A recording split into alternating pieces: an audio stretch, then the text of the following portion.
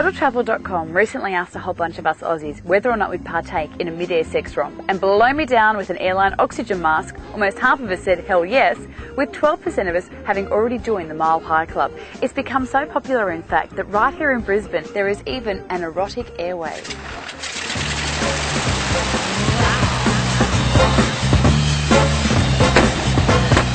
So Anthony, why did you decide to start Erotic Airways? Mile High Club has always been in the cubicle of an airliner, tight, cramped, smelly, not much room, so we decided why not use a whole aeroplane. We take the 8 seats out, leave 2 in the front, or if there's a group, we leave more in, and we put the bed in behind it, and we go from there. Now, how popular is it?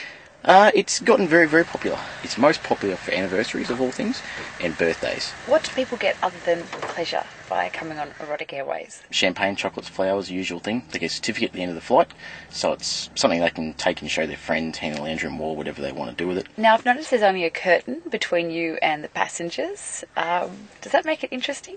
I forget they're there. This aeroplane was designed as a bomber gunner trainer during World War II, and it, like I said, normally has 10 seats. It's used to a lot more load than 2 people jumping around as much as they can. Well, I don't know if I'm proud to admit it, but I am a member of the Mile High Club. However, the experience was hideous. Toilet cubicle, too much plum wine, couple of sleeping pills, not a good combination. Tell me your Mile High Club experiences on the Emily Everywhere blog, and I'll see you next time.